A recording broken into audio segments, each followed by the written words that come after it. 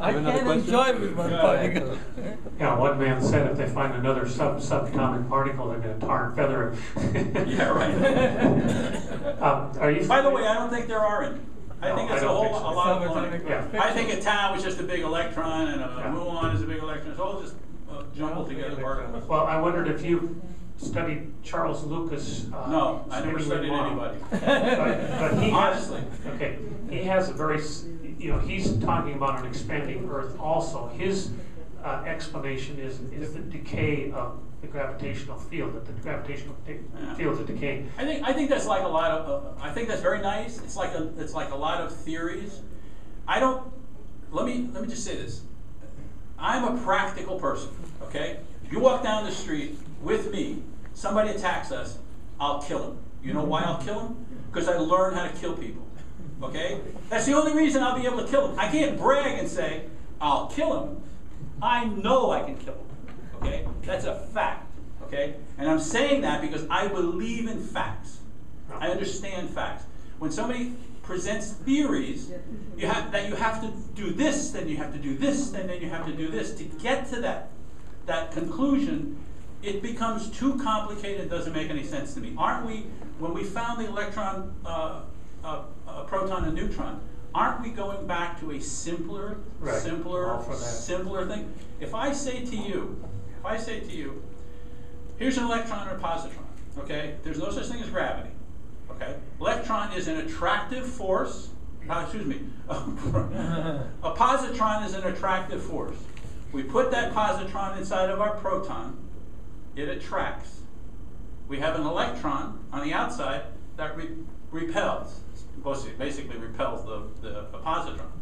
Now we've got a balanced universe. If we have enough of those particles, we'll have gravity. Because we have an attractive force, and around it we have this negative force holding against it. So we'll not only have gravity, we'll have a universe that segments various parts of it, like our cells are segmented in our body. So solar systems don't run into solar systems, galaxies, except for the rare exception, don't run into galaxies. Essentially, our atoms in our bodies are kept apart by the electromagnetic fields of our body. Isn't it logical to say that that same force controls the universe? I'm just saying I don't see anything else. Yeah, but what I wanted to add, the question I wanted to ask is, if the Earth was, you're saying it was smaller at one time. I'm saying it was the size of a meatball. Right. It was an atom. It was an ion to be. Yeah, but how would that affect the moon in the relationship with the moon? I'm wondering. Why is the moon moving outward? Well, that would be one explanation. But I mean, when it was smaller, when the Earth was smaller, would it affect the moon? Let me try to explain this to you. Right. Within this reasonable look at the universe, okay? Want to check him over there? Yeah, one more. Within this reasonable look at the universe, I don't look at the Earth as being an independent body. I don't see how we can. I don't look at the moon as being an independent body. In fact, I don't look at the solar system as being an independent body. Isn't the solar system a solar system? And if it's a solar system, isn't all the electromagnetic field of the solar system part of that system? Just like with atoms, when I say the atom is a gnat inside of a stadium of electromagnetic field, isn't our solar system the sun's electromagnetic field, and all these other things are flying around within it? If that is the case, okay, we know the sun gets bigger, but scientists will tell you it's not really getting bigger, it's doing this, that, and the other thing. No, it's not. It's converting hydrogen to helium, and that's all it's been doing for 4.5 billion years. So what are you talking about? It's getting bigger, and it's getting brighter.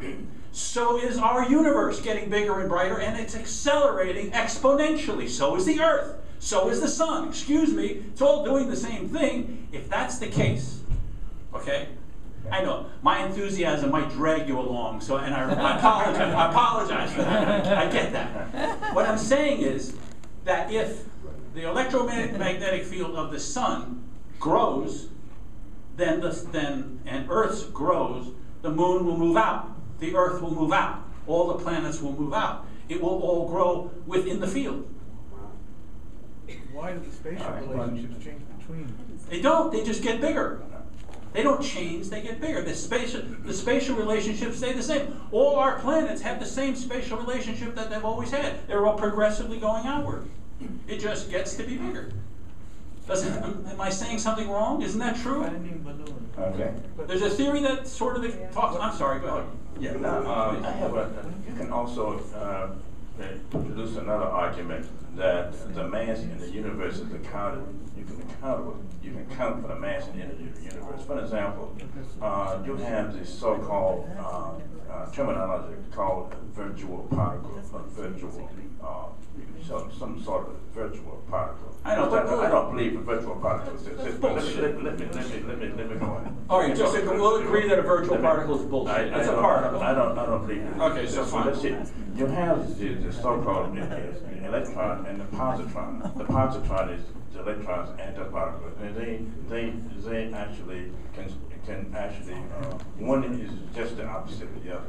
Okay, and that's all it is. But that's all it is. That's all it is. It's okay. just like negative is opposite of positive. Yeah. That's all. And since we in the material world, we observe by interference.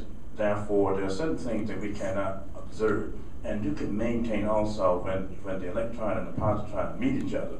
And instead of using the term annihilation, I don't believe something just right. exists and it's sure. not there at all. So what happens? You have the so-called positronium. Now, they maintain that they have observed this positronium that has the same, very similar waveform as a hydrogen atom. Yes. You have to find structure of course it does. Similar waveforms. And guess what? These guys, they propagate on, and you don't see the path, but they make no path whatsoever.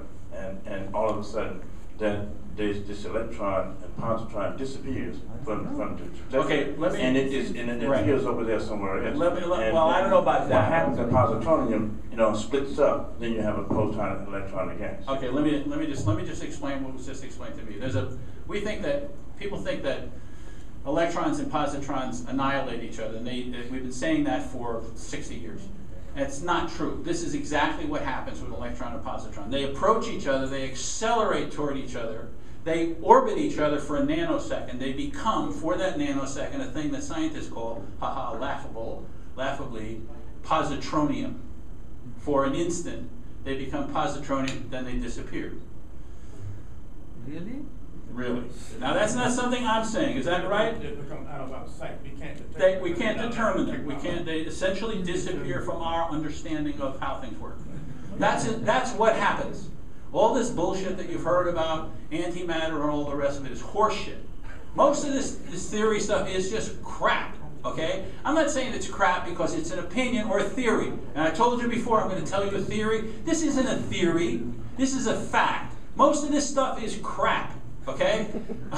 Electrons and positrons don't destroy each other. You can't destroy anything. You can't use a word like annihilation. Well, that's a particular term that we use in our particular end of the field. Screw you. Excuse me. Guess what we talk here? We talk English here. We talk English, regular street talk. We don't want to hear that. I'm not going to my otorhinolaryngologist. I'm going to my ear, nose, and throat man. It's just crap. You hear this stuff. After a while, when you hear a scientist talk, when they talk that talk, within a half a minute, you can see it. I see it when I try to explain things. Their eyes go dead. You ever see that? Somebody's talking to somebody, their eyes go dead. They go, huh? Like that.